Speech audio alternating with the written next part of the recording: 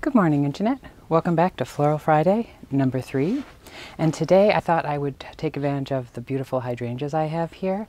And today's arrangement is basically a simple arrangement using 2 types of flowers. However, what I want to show here is look how easy an arrangement with 1 type of flower would be, because this is simply my hydrangeas I cut for today's arrangement, put into this blue vase that I use both to decorate as well as hold flowers as I'm waiting to decorate. I mean, look how lovely, and I literally just stuck these in here. I mean, you could fuss about and do what you like with it, but look at a single flower in a vase, definitely coordinated color-wise, I think.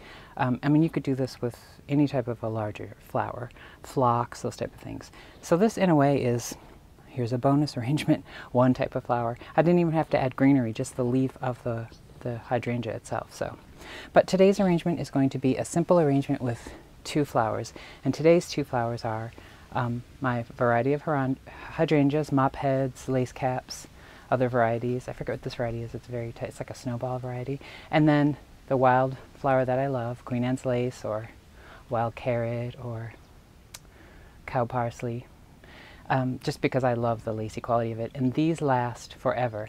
My arrangement from last Floral Friday, these are still going so strong. And these you can literally get on roadsides, and they are a weed, so I don't think they're protected or anything.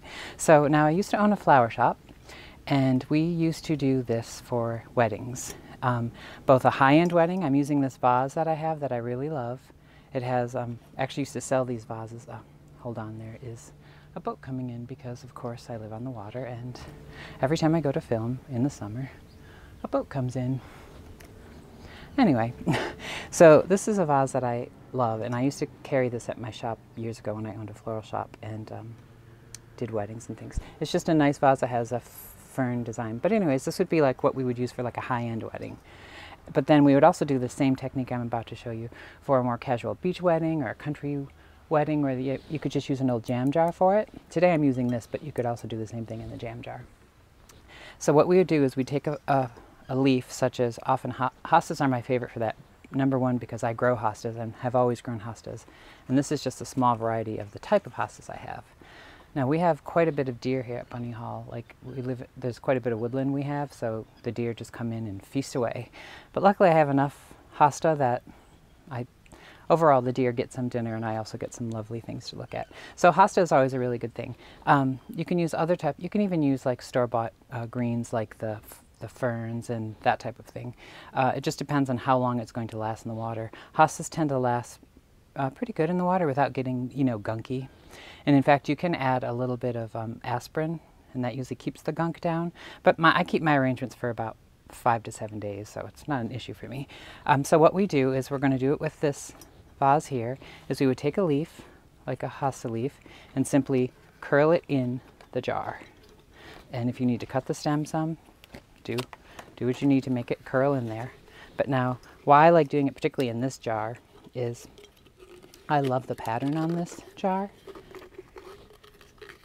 It is as I said, it has a pretty leaf design. However, I'm going to use a darker leaf because that one's a bit pale. So if I use a darker leaf like this green one here, look how the second I put that in a cut glass or any sort of glass that has a pattern on it, look how suddenly you can just see that design. So with your jam jar or your vase that you love, or any clear receptacle, I mean, I suppose you could even do plastic. You could go to the dollar store and get plastic things, I suppose. Just take the leaf and place it how you like. And this is where you can have fun with different color qualities of leaf, because this is basically making, this is part of the design, but it is also making the vase a different looking animal, if you will. And I'm not taking a lot of time because I want to show that, I mean, it's super easy to do flowers, and I think people sometimes just stress out about it. As I said, this was literally me picking the flowers and sticking them in this vase, and it was fine. Okay, so it's hard to see. Let's look here. See, I like this this 3 color look here. In fact, maybe I'll put something down on the very bottom just to get a little bit more color down there. See, just in this case, I just stuck it straight down. And another good thing about this is if you look inside, see the stems of the hosta? This will also act as a frog to help hold your flowers. So with that, I'm going to stick this pretty yellow one at the top, like that. See how, I mean, I just think even just this itself is beautiful. So that, and maybe I think that's probably good. I'll keep that as, I'll decide if I want this to be the front or the back. Now the next thing I would do is pick out your hydrangeas. I would take your largest one first, that's just my preference. So this is the biggest one I have, and I'd stick it down in there and decide about height. Actually, that's not too bad. And I'm going to leave these leaves because you can always take them off, but you can't put them back on. So I think I do want that kind of in the center like that. So what I'll do next is after I get my center flower, center hydrangea, then I'm going to take my secondary flower, which could be anything, even baby's breath. In this case, it is cow parsley or Queen Anne's lace.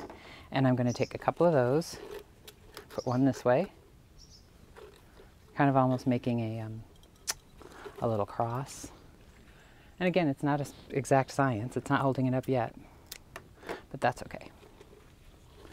So with these two, you can even hold them in your hand like this. It's almost like this old game we used to play. I think it was called pickup sticks or something. You'd put these weird sticks in a metal tube and there would be marbles inside. I don't know. Who knows? I don't know, childhood. So, but see, by just taking those two and the main thing, now I've got the arrangement kind of set how I want. And now I'm going to add water. Just going to hold that and add water. Because the water does also help hold up things, I believe.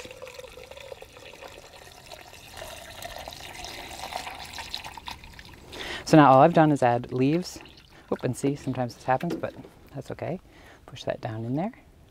The leaves, all what we've done is place leaves in the vase, or the container, and we've placed a couple of the secondary flowers to help hold up the primary flower. So now, based on what I can see in my camera, because I can't see the front of the arrangement, now here's where if you want to use another one of the leaves you're using for the center, now would be a good time to stick one in and say, oh, this will help hold it up. Now I don't know if you consider that cheating because it is still two flowers. This is not a flower, and then I kind of have the feeling of wanting to put one here and one there. I think a lot of floral arranging is kind of the feeling you get about what you want to do with it. So now I want to take a smaller version of what I'm doing, of the main flower, which is a hydrangea. I'm so mad that I did not save the tag for this type of hydrangea. I only have one bush of this variety, and it's the most beautiful, tight little head. So if any viewers know what variety this is, please tell me in the comments so I can order more, because it's one of my favorites and I only have one.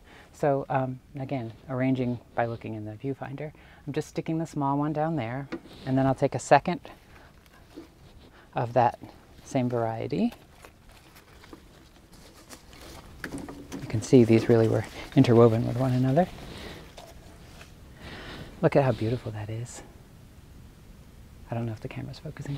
And I'm taking the lower leaves off, but again, still leaving the top leaves on. And since I placed this here, I want to counterbalance it here. And very loose, very simple, and again, trying to make it quick so you can see it's not that hard to do. And I'm going to make this arrangement so you couldn't be viewed all the way around, because when we would do these, they would often be table centerpieces, sometimes lower, and then sometimes this would maybe be a side piece, but we'd still design it to be all the way around. Now let me just look around in the front of this. Let's see. Based on this, I kind of want another. I'm going to hold off on this purple one. So next I'm going to take the third type of hydrangea I have, but again, this could all be the same mop head or whatever. I just happen to grow a variety. Look at that beautiful lace cap. And look at that brilliant blue. It looks probably like I've upped the saturation, but I have not. This is the color our Cape Cod soil makes hydrangeas. So taking off the top leaf, or the lower leaves, but leaving the top. I feel like, see how there's sort of an empty spot right there? I'm going to stick the lace cap with its leaves right there. And don't be afraid, like, see that's coming forward too much? Just take it out and take the stem off the bottom. Now it fits.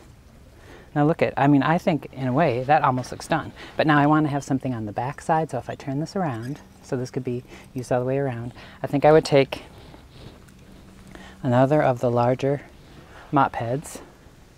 And I think I'm going to try, but again, this is just trial and error. I'm going to try this here because I think it will both fill up the arrangement from the front as well as look pretty from the back. So now this is the front, and I think that really does add to it.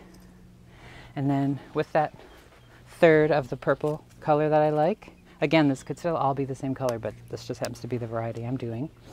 I'm going to just stick this here, because I feel like that rule of threes often is true in arts and visuals. So that kind of brings the color. But now if these were all the same color, that would also work as well. And in fact, it would be, you wouldn't have to, maybe the three similars would be the shape as opposed to the color. Now I have a couple more lace caps. And you don't have to use all. Like, I feel like maybe this one's a bit too big for this arrangement. In fact, I almost feel like this is getting close to being done. So let's do a small lace cap, maybe right around there. Taking a little bit off because I know I can tell I want it to be shorter. See the pretty lace cap. Now I'm thinking, let me look at this. I kind of want this to be a continuation. And I'm pulling this wild carrot or Queen Anne's lace up. Because again, you kind of want the flowers to show as much as you can, but now, see by doing that, now I've made this outer, I've pulled this up and I've made this outer area.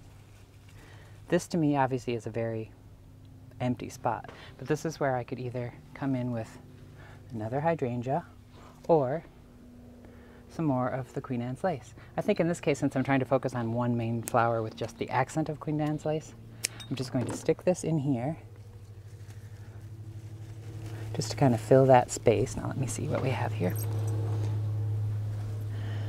Now see, I think that looks beautiful, to me anyway. And then you have the pretty greens, and it's sort of just like a mound. It's almost as if you're mimicking the bush. Like, I sometimes let these wild carrots grow near my hydrangea, although they prefer full sun and they prefer shade. But I will let wildflowers grow amongst my hydrangeas because I think they look pretty. Okay, so now, if I want to, which I'm not sure if I do I want another bit of green? I kind of feel as if this extra Hosta leaf could be quite pretty here as a backdrop for the hydrangea. And again, I'm thinking of I'm going to be making this into a painting as well. And I'm going to stick one more of the wild carrot or the Queen Anne's lace here. Now let's see what we have. Now this might be a bit overdone for some, but I personally think it's really, really beautiful. So I'm not sure if this is showing the whole image, but I'm going to call this done. And what else is nice is now you simply have this wild carrot and this hydrangea. I mean, just these two flowers stuck in a jam jar. If I cut that lower, that would be so pretty. So that is the simple arrangement of two types of flowers in a clear vase or jam jar, using leaves, in this case Hosta, as a decorative motif. So let's get back and see how this looks. Oh yes, now see, I really like that. I think it looks quite lovely. Let me set it up on the side rail and we will see if we can get a shot of it. See, I think that's quite lovely. Of course, the lighting isn't the best. Let's turn this around and see how lovely. I think it's quite lovely. So that is today's Floral Friday. I hope you enjoyed it. And I will be doing a sketch of this piece, and it will eventually become an oil painting, a digital oil painting, and then it will also become a pattern or design for fabric and other items. So that's Floral Friday. Thanks for joining me here. And let's get to editing. Well, thank you for joining me at An Artist's Life.